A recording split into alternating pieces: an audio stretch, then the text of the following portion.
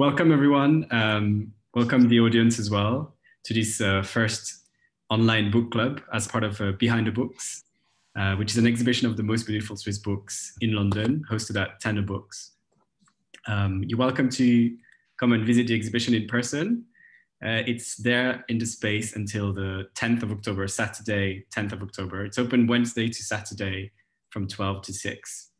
And this year we're really lucky to have worked with architect Takeshi Hayatsu, who's created a really nice set design for our exhibition, made of paper generously donated by Arctic Paper, our sponsors.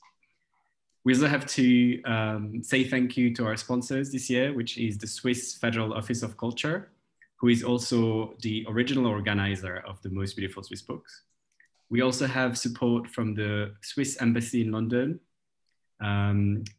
Both of the Swiss Embassy and the Swiss Federal Office of Cultures have been really regular at supporting us. So thank you so much for allowing this to happen. And we also have to thank Tamzin, our host, who's the bookkeeper, not the bookkeeper, but the person who runs Tender Books. Tender Books has been hosting our exhibition for the past 2 years, and it's been really nice being there in the space. So especially in these times where it's really difficult for shops, independent stores, I would really recommend to go and visit the exhibition and support your local bookshop. Mathias, I think you wanted to say a few words. Yeah, I think you said it all. So, okay. I mean, welcome to another year. This year is a bit more special. But yeah, we've been spending a few days at Tender Books, and yeah, it's been nice discovering the selection of books. Yeah, I really highly recommend it, and it's also open on Saturday. Yeah. So for our first book club, and this is the first of 3 book clubs, we're really lucky to have 2 very different graphic design and art direction studios, one based in London and one based in Paris. We have Studio Art with Guillaume and Daniel, and we have Chaumont-Zaerpour with Agathe and Philippine. Hi. So I'm just going to introduce our guests tonight, and the idea is that each studio is going to present their book and give us a sort of roundup of their ideas and process. And then after both presentations, the idea is to open up the conversation. So you're all welcome to ask questions. You can use the chat to do that, or you can also do Q&A, use the Q&A function. I'll be looking at the chat and passing the questions onwards. And you're welcome to ask questions at any time, and I'll just pass them on. All right. So first, I'd like to introduce Studio Art. Studio Art is a design consultancy, which was founded in 2016. It's 2 guys, basically. It's Guillaume Chuard, who's Swiss, and then we have Daniel Kang Yoon Nørregaard, who is Danish. And they both met at the Royal College of Art in London. Before they went to the RCA, they both had been working as graphic designers for designers such as Jonathan Harris in Lausanne or Mavis van Dersen in Amsterdam, or again, Graphic Thought Facility in London. Over the past 3 years, as a studio, they've been working with a lot of different artists, curators, and editors, including Tate, House and Worth, the Drawing Room in London, Soft Opening, the RCA School of Architecture, the Foundation Van Gogh in Arles, and many others. What they specialize in, as you may expect, is editorial design and art direction, and it spans a wide range of medium, which include books, magazines, signage, exhibition design, digital interactive platforms. They are really interested in mixing graphic design languages. So they do that through mixing modern and classic approaches, or analog and digital, handmade versus industrial. It's all based on this dichotomy between these 2 approaches. In 2016, Art took over the art direction of art magazine Tate, etc., the most widely published art magazine, I think, is it in the UK or in the world? I can't remember. Published by Tate, of course. And over 10 issues, they developed a really strong independent editorial identity, which was quite distinct from Tate's look. They also began collaborating with type designers for each issue, and that led them to win the Swiss Design Award a couple of years ago, in 2019, actually last year. Both of them are also teaching regularly at the London College of Fashion and at ICAL in Lausanne. Without further ado, I'd like to welcome Guillaume and Daniel, please. Thank you. Thank you, Jonas, for this very nice introduction. Yeah, you said it all. I think we, at the studio, we do different things. We don't do enough books, but when we do books, then we really like enjoy it and like push things as far as we can. And I think like the book that we're gonna show tonight was like started from a very low key like a context for a quite small gallery, which is the Drawing Room in London.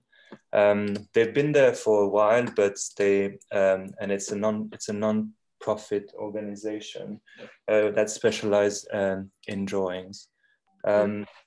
So like a year ago, a bit more than a year ago, they put together an exhibition about drawings and trying to basically bring a quite broad view of how nature influences human and how nature is represented in art, but more specifically in drawing. So it ended up being like a group show, and which was like basically a collections of different artist work.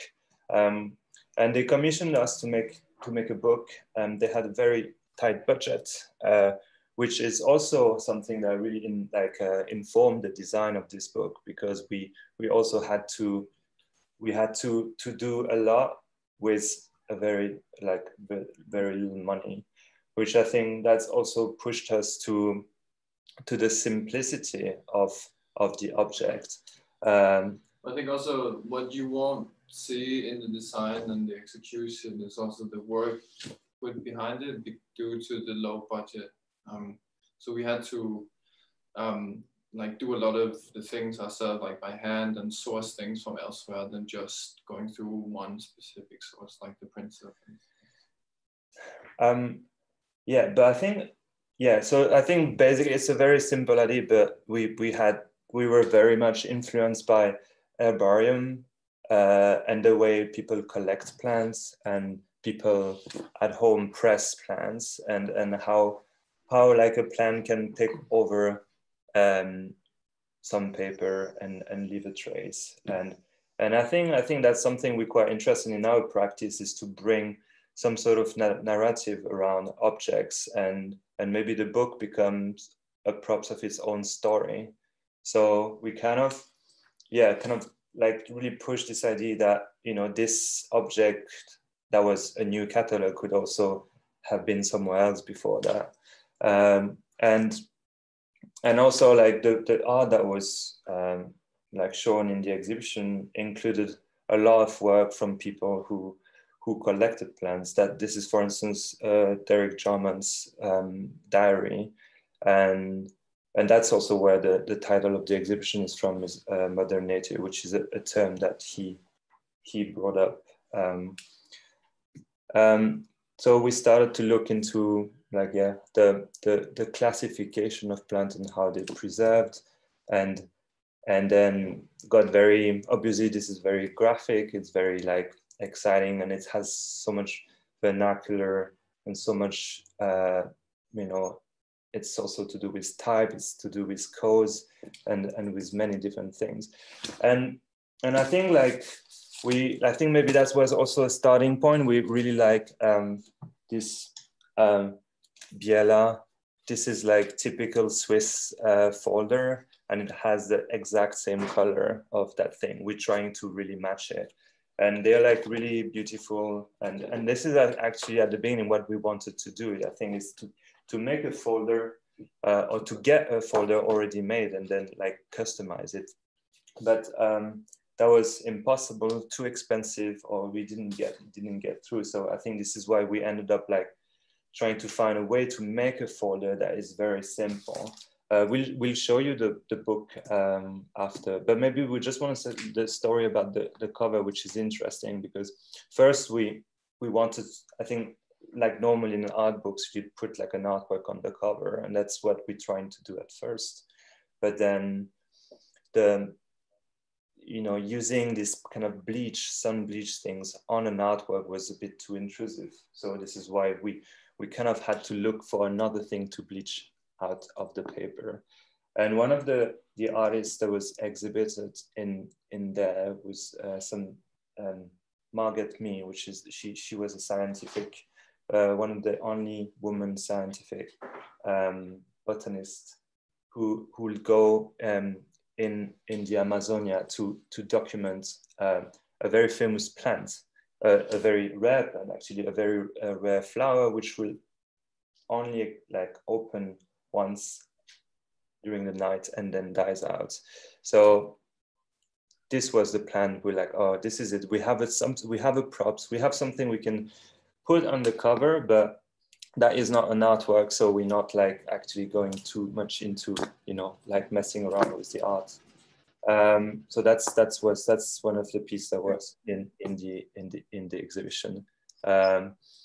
And this is how it looks because what is great with all these herbariums is that they're scanned in HD and accessible from this university. So you can go through, you just need to know the exact scientific name, which was hard. But so yeah, I think basically we faked it completely. And we spent a lot of time trying to fake it as well as we could, which worked quite well because some people really thought that it was actually bleached out. And I think also the fact that we did not use one specific artist or one specific artwork on the cover also helped to democratize the cover and talk more about the overall motivation for the exhibition rather than highlight a single piece or a single artist. Yeah. I guess that's what with art show you always put like either you put the title of the show so no one is end up being like privileged. And I think in relation to that, actually, if you just go one up, then the title of the show is quite small, so it's really not overpowering in any way. So it really becomes it's almost like a what's it called, like an outcome of a process, just like the fake sunware is, and just like you'll see like the object actually is. It's such a subtle sort of gesture, but it kind of ties in with the whole idea and the whole approach to both to the exhibition, I think, but also to our design of the book. Yeah, and then I think this follows just the process of like all these stamps. We didn't invent them; they're like present in all these herbaria. So we just basically used it to display the exhibition title. And I think once we were there, we pushed the idea further.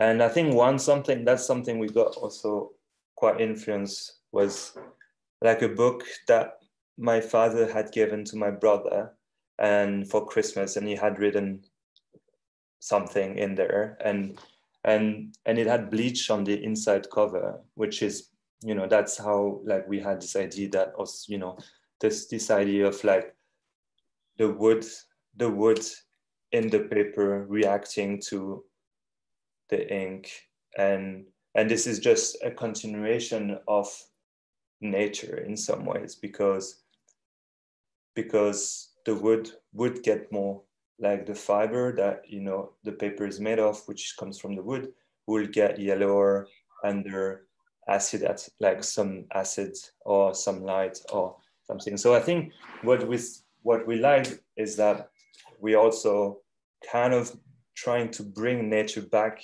into the paper, or like raising like an idea of something that is still alive, even though it's well dead, but then it's still like has something to say. Like everything comes from somewhere. Everything is an effect of something. So here, yeah, you can see that was just this very simple, low engineered, like a low intervention folder, which was just folded twice to contain the thing. Because also one aspect was that the curator absolutely didn't want to shrink wrap the book, which is, you know, for something that's not bound is a bit risky. So we had to come up with something, and this is also why because it's plastic. Yeah, because it's plastic. That's why we came up with this idea of having this paper bag, basically, which we found ourselves in like a French shop, and then that also informed the squareness, the little square on this, which comes from also from this labeling that is has a very scientific feel. And if we move on, like, I think, yeah, the inside, we were very interested in the mix of type and mix of language, which this folded had, just like all these scientific folded had. And we really like this idea that we will mix, basically, we could like overlay two different publication grids to kind of create like something a little bit freaky. So like all the scientificness of the publication runs at the bottom. Like in here, you can see footnotes, which we felt was actually the kind of quite scientific aspect of a publication. And then they move on to the plate section. So you can't see it here, but it's like two different papers. So I think one really feel like it belonged to something, and the other one belonged to something else. But apart from that, it's a very simple book. It is a very simple book, and it's meant to be simple. It's you know, it is just some folded sheet together, which, yeah, are like wrapped into this, you know, simple folder. But I think that's maybe why it is successful, because it has a very simple, quite strong idea. Yeah. It's also, I mean, it's a lot of it is also the execution of like Guillaume mentioned, like the low intervention, like it's really, there's no binding, nothing is really holding it together other than itself. So it's really it's still like sticking to the idea and sort of what's it called, utilizing the properties of the board for the cover, and the fact that when you fold things, you know, they kind of hold together. Yeah. And maybe, I mean, that's, if we want to go a bit more nerdy, like the font was like, one of the font is called Media 77, and it's like it's like a revival of more or less classic fonts, and the other one is Souvenir, like a monospace version of Souvenir, which is actually very floral, but has this archival, quite scientific look in a way. So, and this font, yeah, we tweaked a little bit to bring more of the typewriter feel to it, which we added like the underlining of, yeah, the underlining bit, plus we increased the size of the punctuation because that's a very typewriter thing. But this is like small little detail which, you know, kind of made the book what it is. But I think we saw, or like Jonas suggested that we maybe share, like, you know, a handling of the book. You share, and we're gonna try that now. And then maybe we move, if we have some time, we can move quite quickly on like other project that we've been working on recently. I think you connects, oh yeah, then do this.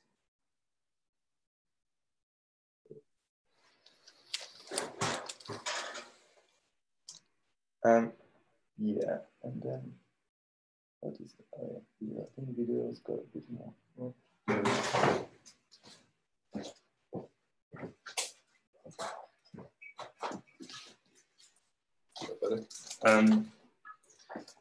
Yeah, so like as we said, so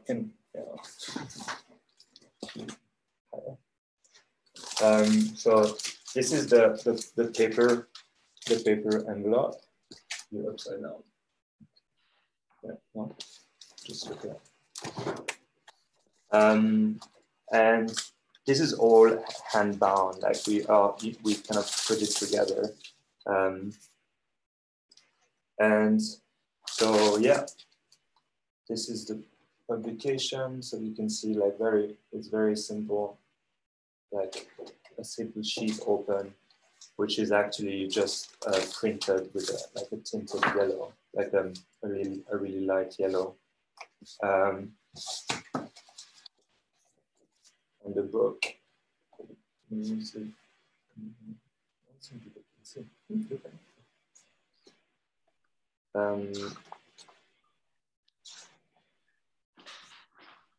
So yeah, this is it.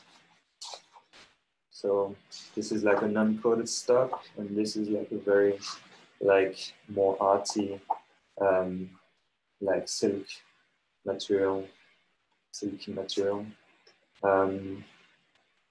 But yeah, I think, you know, all in all, it doesn't have glue. It doesn't have a real packaging. It also this idea that it is completely recyclable and doesn't leave, like, you know, in theory, should not be leaving a trace in the nature.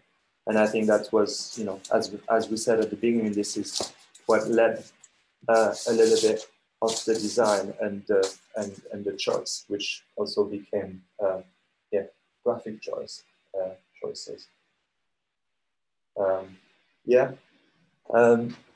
I think that's it. That's what we can say about the book itself.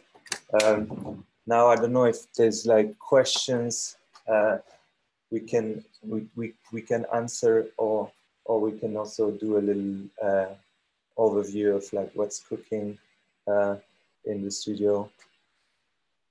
Great. Jonas. Thanks, Guillaume and Daniel. I suggest we keep the questions for the end, and if we have more time at the end, it'd be great to hear more about your practice. And I'd like to introduce our next guests, Philippine Chaumont and Agathe Zaerpour, who are joining us from Paris. Very glamorous. Agathe and Philippine met at ICAL, where they were both studying graphic design. And it's quite interesting because although they met doing graphic design, their practice has really changed since their diploma. So they met at ICAL, and then they basically bonded together, and they've started working together and never left each other since. It's been 6 years now, hasn't it? And they've worked between Lausanne and Paris. And from the very first projects that they started doing together, they put images at the center of their graphic design practice. That kind of led their first jobs to be mainly for fashion brands. And quite naturally, fashion obviously needs more images than micro typography. And that's how they ended up using more and more photography for their work. Photography that they also took themselves. For about 2 years now, they mostly do photography and photo book projects. They also do art direction, and they work for a lot of, for quite a few fashion brands, sometimes who ask them to do both graphic design and photography. So they've got basically the two skills. They're the Swiss Army knives of graphic design. They do both image and type, obviously. I have none of the skills. They have no skills, sorry, I lied. Thank you, Philippine and Agathe, for joining us tonight. Really looking forward to your presentation. Thank you, Jonas. Yeah, thank you for having us. So I'm Agathe, here is Philippine. As you told, we was graphic designer, but now we are more photographer. Sorry, sharing the screen. As Agathe, we start talking about what we do as photographers, and we'll show you a few recent commissioned work. So as graphic designers, we were making mostly books, and we have always been interested by images. Books were just a good pretext for us to play with images. And after working more and more on editorial project, it took us a while, but we realized that we finding more excitement doing the content and producing images than play with the grids or the typography. One of our first jobs together was a book for a fashion brand in Paris called Jacquemus. So here are a few spreads from this very first book we made together. They asked us to help them with the design of the book, but also to create the content. A part of our job was to reunite artists and produce images with them. We ended up with like strong and really colorful images. I don't know how you feel about that, but when there is only strong images in the edit can sometimes be a bit flat. So we really started to make images to use them as a tool to arrange our edits, like very simple stuff, still live, or just to add some hair and rhythm to the book. So it's how we start. Yes. After that, more and more clients ask us for photography, not just for graphic design. Now we're back to our photos. Yeah. So it was really a strange period of time because we struggled so much to become a graphic designer. We couldn't say we was actually a photographer. Mm-hmm. And above all, we was really bad with techniques in photography. So now it's fine, but it's okay. Yeah. With time, we realized that because of our graphic design background, our early photo work was really focused on spreads rather than single images. So when we shoot, we tend to think always of the series in an editorial format. We always tend to have in mind the InDesign document rather than a single perfect picture hanging on the wall. We think in terms of spreads, amount of pages, contrast, margins, and rhythm. In what we are showing now, maybe you will see some images where we think the spreads are stronger than the images themselves. People often ask, how is it to work as a duo? I don't know for you, but we heard that in some photographers duo, one is in charge of the technical aspect, for example. The other one is more with the concept, or one is shooting and the other one is speaking to the models. But the weird thing with us is we do the same things in the same time. We have 2 identical cameras. I don't know if it's really efficient, but it's the way we do. It's really not. Yeah. And so the very, very first photo project we did together was actually the dummy of the book that was awarded this year. And as Jonas told you, we started this project for our diploma at ECAL. Yes.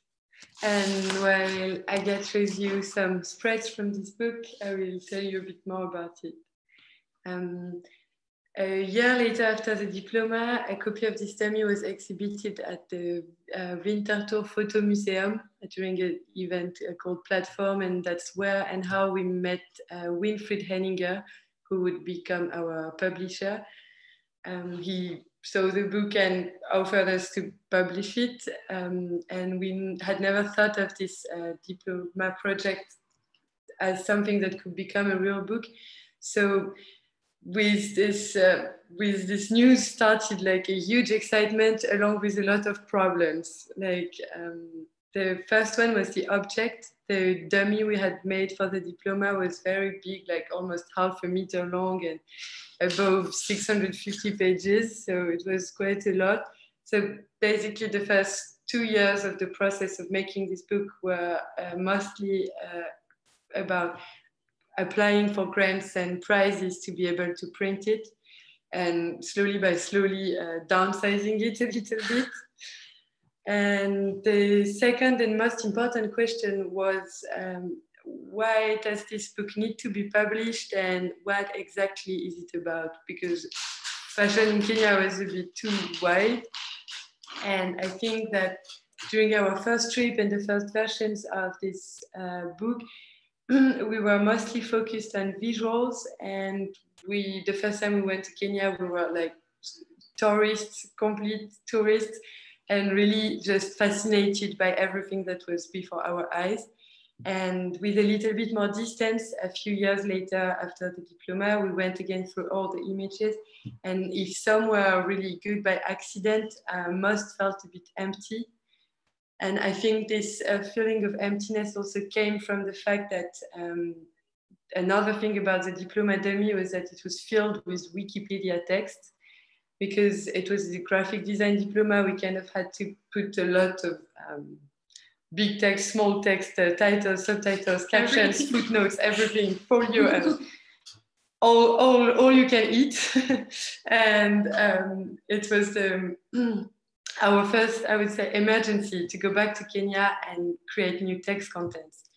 And of course, because we are not authors at all, we thought the best and easiest way for us to get nice text would be to make interviews and have discussions with the people we had met on our first trip, and schedule meetings with people we wanted to ask specific questions to, like stylists about the fashion industry in this country in general, how does the, I don't know, magazine editorial part of the fashion works in Kenya, but also factories, about the textile industry and that has collapsed over the past decades in East Africa, all kinds of fashion professionals.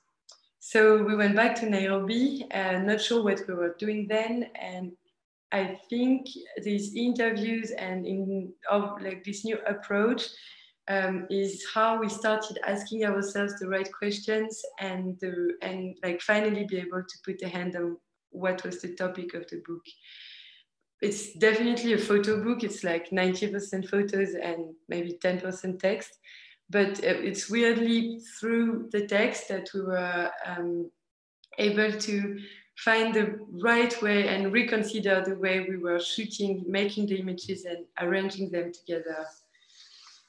And so during this new photo trip, the question that originally I think was about fashion designers and the fashion week in Nairobi and the fashion industry, the question became more about what do people actually wear in Kenya. And throughout the whole trip and all the encounters we did, we kept navigating between these three main sources of clothing, which are the first local fashion designers and tailors and artisans, and so things that are made in the country, which are unfortunately for the most unaffordable, as most of the raw material is imported. Then mass produced, low quality, yet still really expensive garments from India and China and Asia in general. And finally, the third one who caught our interest the most, I would say, the mitumba trade. Mitumba means second-hand clothing in Swahili, and it's basically all the clothing that comes from our Western donations, like the Red Cross or Salvation Army, things that we give away. It's a business that has emerged over the past 3 decades, along with the death of the textile industry in East Africa in general. And it's really linked to the death of the textile industry.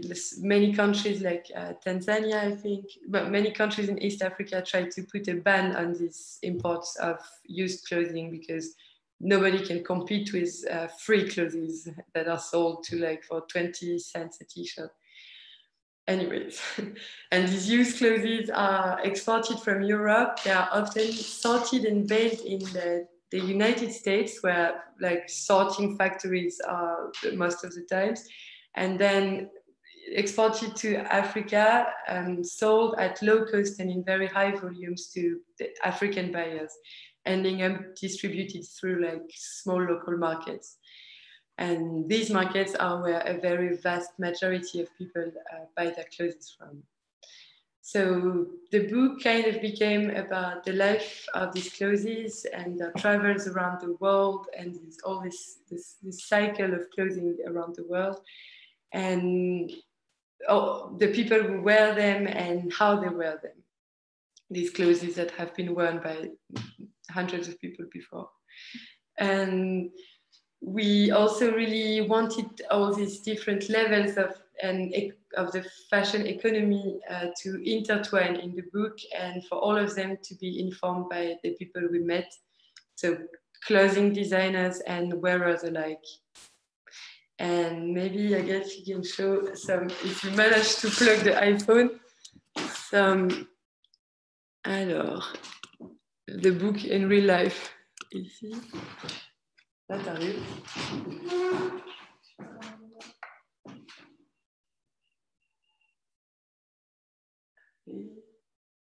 Sorry, coming. Pourquoi il marche pas? Ah, peut-être tu dois faire ça.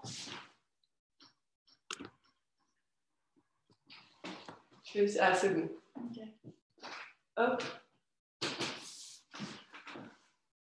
It's a shame you can't see our setup. And so, as I was explaining, there's three big parts of the where clothing comes from in Kenya became really important for us. So we decided to organize the book and our images according to these three clothing sources. So the title is Things People Wear in Kenya, and there was kind of three answers to that. So there are the things that are made locally, these local designers and factories and tailors. Then the new things from the East, which are all the Asian imports. And finally, old things from the West, which are our donations imports. About how we shot the images and organized them in the book. There were all the images you can see in this part, for instance, were originally shot as separate series, and we've had always been introducing them as separate series in the previous dummies of the book. So each series would leave from a point of interest. It could be very various throughout all the trips we took to Kenya. So first trip was mainly series like about designers. So we had a designer in mind. We would contact them and organize a proper fashion shoot with a model in a location. But some shoots also left from the idea of documenting the clothing from one specific market in a specific area of the country. So we would hear about this nice market in the north of Mombasa, just go there, collect some clothes and find the best way to photograph them. And after gathering all these series together, we had about, I would say, 30 or 40 series, all talking about a small specific topic. We arranged them within the three big parts of the book, and we thought it would be nicer to have them all mixed up. This way they could maybe evocate the way we had ourselves discovered all the layers of the fashion industry in Kenya. And also we were going back and forth from a topic to another, and so in the book you meet someone and you see him 100 pages later, which was kind of like the way we took this trip. And also for them to be all mixed in each chapter, that would allow them to talk in a more general and efficient way about what each chapter is aiming to say. And about how we distributed and designed the text. Well, we came back with tons of interviews. It was hell to rewrite them. And then we had help from good friends. And then each of the three parts starts with interviews with fashion professionals. So designers, stylists, textile historians, and people who could really answer us on the questions we had on the industry in general. And each part of the book ends with shorter interviews that are discussions we had with the people we met. So it's mostly about the wearers of the clothing. And all these interviews, the big and the small ones, start with a small line of page numbers that are references to these people inside the book, in the images. So because after mixing all these people, these images, these places and stuff, we kind of had to link them at some point. And you can see the pieces of a designer after reading his interview, or you can see the face of an artisan after reading his interview. And the design in general, if I had to say a few words about it, I think we kind of wanted the reading experience of the book to feel with like the mass of images and their rhythm and the way they are disorganized, to give the reader the feeling of dizziness you can experiment when you're browsing piles and bales of clothes in a mitumba market. In order to push this impression, we thought the object needed to be quite flexible, so you can go smoothly through the 500 images that are in there.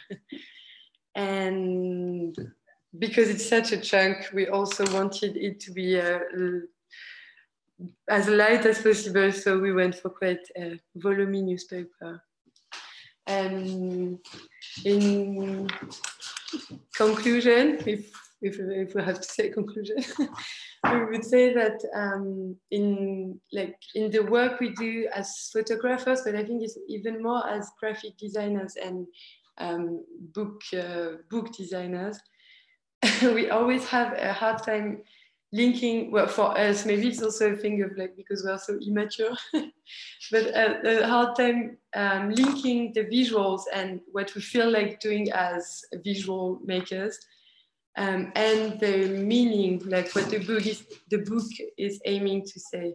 And we could say that overall with this book, having created all contents from A to Z, and made us like so close to the subject that it really helped us to change our approach and understanding of how we should really work as designers and photographers in general.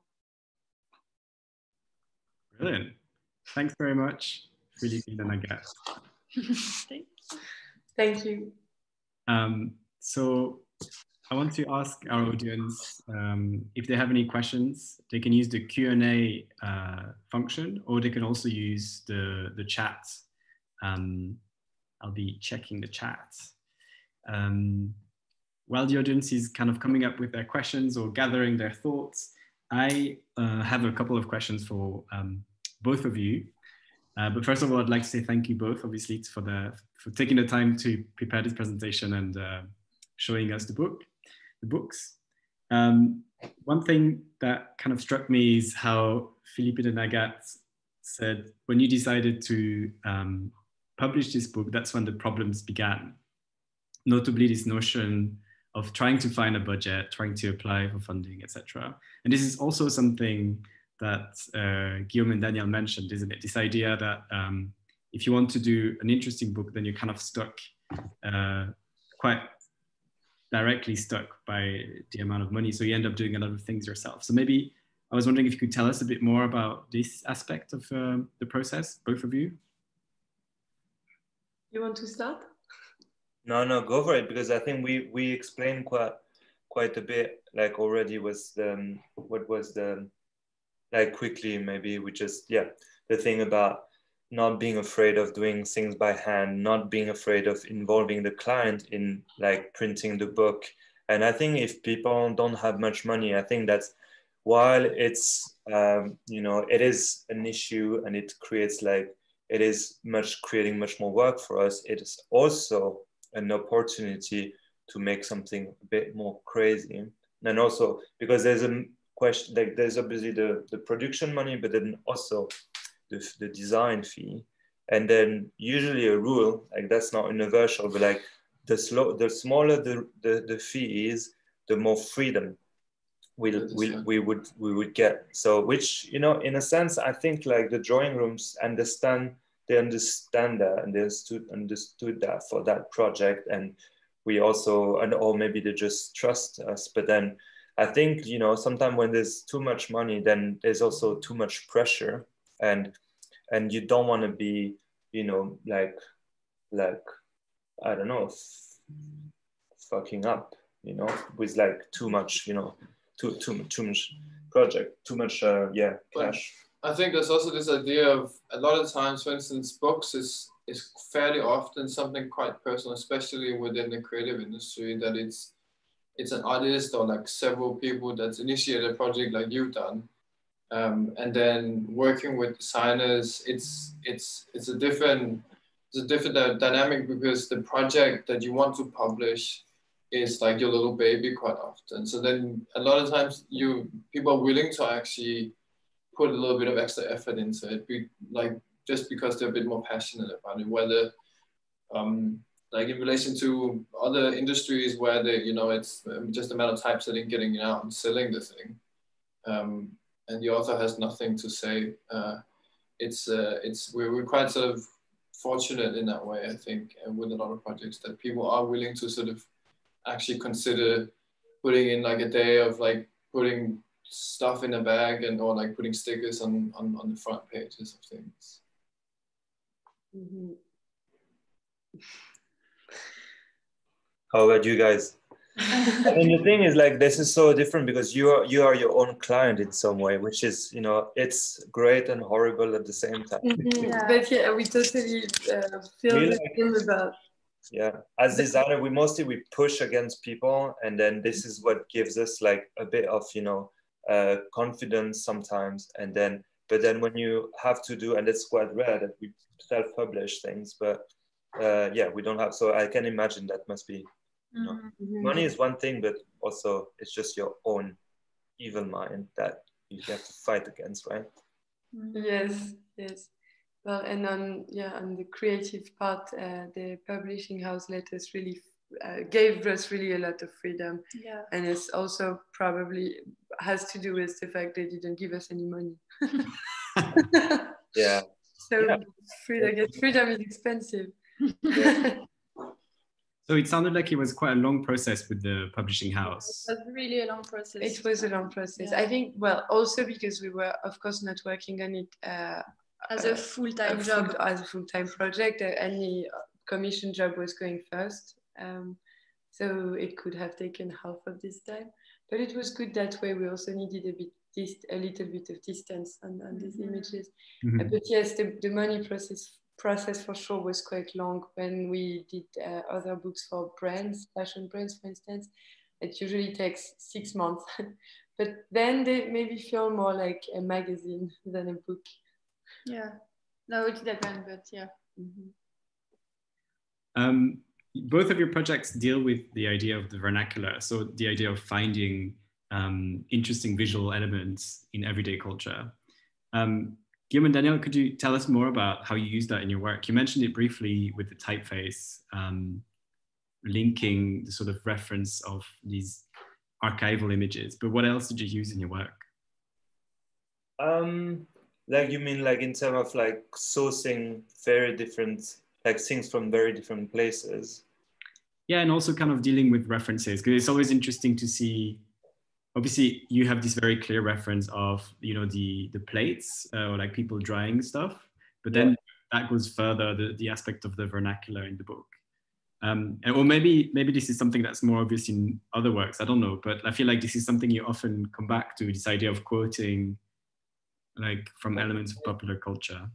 It's funny because we were just briefly talking about it before we went on this, that it's a lot of times we find ourselves kind of just talking about this sort of almost like hijacking a format or hijacking like something already existing, which I think the book that we just show you is a really good example of how you can basically, like, it's, you know, like it is to a certain degree like hijacking something, and then it's a matter of like molding it into like a communication tool almost, which I think all in all, I think it's something that we can more or less consciously do almost every time, whether it comes from an actual folder or it comes from something online or like an interface from a application on the computer. It's still the same approach, basically. Yeah, I think maybe maybe we're trying to be quite expressive in what we do, and then we tend to avoid sometimes, or as much as we can, the kind of Swiss automatic one size regular font. And because we know that this is working, and like, you know, and that's why everyone is doing it, and this is great. We enjoy it very much, but I think sometimes this is maybe our urge to kind of trying to bring something else on the table and go away from like Swiss style, or maybe Dutch style, because like Daniel studied in the Netherlands. But like, you know, this book doesn't have much of a Swiss book. Like it's actually very English in a way. Like it's got like this kind of a classic grid, and I think that's also because, you know, because we also in the UK, and we get influenced by. But I think also just on that, it's also when you like, it kind of links on to like a question of style and like recognition in terms of visual recognition. Like a lot of people, you know, and so, you know, a lot of studios, you can see that it comes from somewhere. You can see it comes from a specific studio. Whereas I think that you can't really see it in that way. It's more it's more the approach behind, like, that's behind the scenes in that way. That's important to us. So that's interesting. Yeah. I guess like lots of people may not know what we do, but we also work like on, as you said, on magazine, and that's like complete like different story. We like what we do in books, we don't do in magazine, and I think what we do in magazine is like pushing to the extreme, like these things about like bringing like a typographic language that will not survive more than, you know, 2 months, because it's too wacky, and I think that's interesting, because, and that's why we like magazine also design. It's very interesting, but then what you do in magazine you don't do in books, and you know, while I don't mean like this is wacky in any way, but it just, you know, it's very bookish. But I think like the work we did for the Tate is this, you know, more like expressive.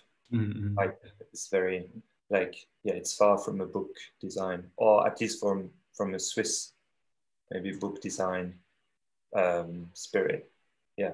This kind of brings me to a question for Philippine and Agathe. I mean, it's kind of it may sound like a tricky question, but actually because you quite often have this difficult relationship between graphic design and photography, and you've kind of talked about how you've evolved from one to the next. Can you tell us a bit more about how that happened, this thing of like leaving ICAL as like graphic designers, and then increasingly using photography, and then having to fight to be also recognized as photographers?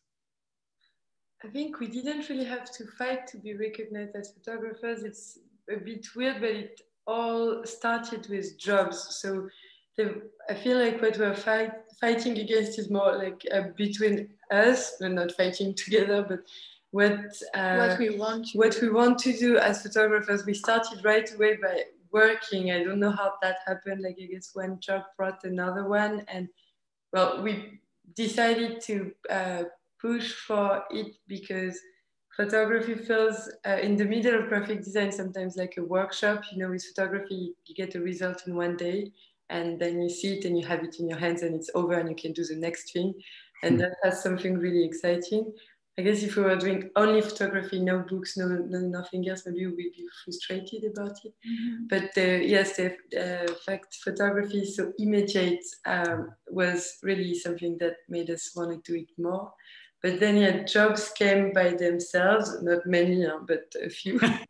And it just, at some point, I guess like a year and a half ago, we sat and we were like, okay, it's been, I don't know, 10 editorials and 10 commercial jobs that we do, and we have no idea who we are as photographers, as graphic designers. It's something we had the time to push and search at school, and during our internships and various jobs we had before starting the studio. but as photographers, we were just the victims of what was happening. Yeah. But it's also more immediate, so maybe it can come more naturally. And I think we kind of also did our photography education also at ECAL, but when looking at magazines and supposed to look at the grid and the font system, we kept looking at the images. But yeah, also because we are working in the fashion field, I think it helps to do both. Do you feel like in the fashion field, the position of photographer is more respected than designer? Yes. Yeah. It's easier to understand. Yeah. Maybe. Like with graphic design and art direction, we've had a lot of, well, not a lot, but it happened, like credits issues. Oh, right. Yeah. And it's always fine by us, but it's crazy how, yeah, in fashion, I mean, someone who designs a logo is something very clear in most people's minds. But yeah, someone who edits images is something a bit more difficult to get and to credit. Yeah. We're kind of getting near the end of our time. So I was just asking our audience who's still there, I know, if they have any questions, this is the time to ask. Otherwise it'll be too late. And while you're thinking about it, oh, Laurent Benner, oh, thank you all, loved both presentations. Thank you, Laurent, thank you for the support. And otherwise I have one last quick question, which is, what are you working on at the moment? What's your next project? Agathe and I, we are trying to start a new book. This time we want to try to do it with what is around ourselves, not have to travel 5,000 kilometers away. I think it's a good time to try a book like that. And it's also about it kind of like it's just a beginning, but kind of like a study of clothing and its various meanings. And otherwise, a lot of commissioned work coming, trying to get nice editorials for this season. Excited to show them. Nice. You guys? Yeah, so we're gonna do a bit of promotion. We just got that one from the printer, good to bound. It's a catalog for the art, an artist called Tenant of Culture. She's emerging artist who works with like clothing, like used clothing, and like recreate sculptures and fashion. She doesn't create, she creates clothing, but really in an artistic way. They're not really wearable, but it's all this idea of like recycling and then like kind of like using, like telling the story behind the clothes and using the traces. And so we made a publication, and it was an amazing project because we had a little bit of money, but also great people to work with, and it was very collaborative, and everyone brought like something. And we also, for this one, which is very rare, but we also directed the photography, which is Guillaume, just a question, can you repeat the name of the artist? The artist is called Tenant of Culture. Is that reversed? No, it looks good on our side. It's just somebody from the audience. Tenant of Culture is her name is Henrike Schimmel. She's Dutch. She was born in the Netherlands, but she's based in the UK. So yeah, look up her work. And the book is coming out like next in a week, Saturday in a week. And this was, the idea was to make like basically trying to like use the same approach as she does and create like a kind of patchwork of different books. So this is like a lot of different material which will be like kind of like bound together, and there's different like printing things, and then there's also reference to fashion story with like this kind of fashion ad. There's an amazing text by Jeppe Uglevig.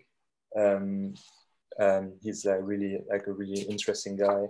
And then obviously a long place section with a lot of nice reproduction and some things that falls, that's not bound, that are not like cut, and So it's a monster, and it's yeah, basically like trying to kind of echo a little bit of the work. So brilliant. So yeah, it's going to be available at Tender Books. So whoever wants, like, oh, maybe the exhibition is going to be already finished. No, in the 10th. Well, maybe the last day of the exhibition, the book is going to be available there. So yeah, that's it. Great. Well, thank you so much, both of you. It's been a pleasure to have you there. I hope everybody enjoyed from the audience. I just want to remind everyone that we have 2 more of these book clubs coming up. We have one on the 6th of October. With Adeline Mollard and Mathias Clottu with editor Sarah Handelman. Then we have one on the 8th of October with Dan Solbach and one guest, which is still TBC.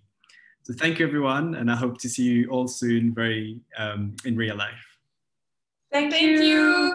Thank you. Bye. Bye.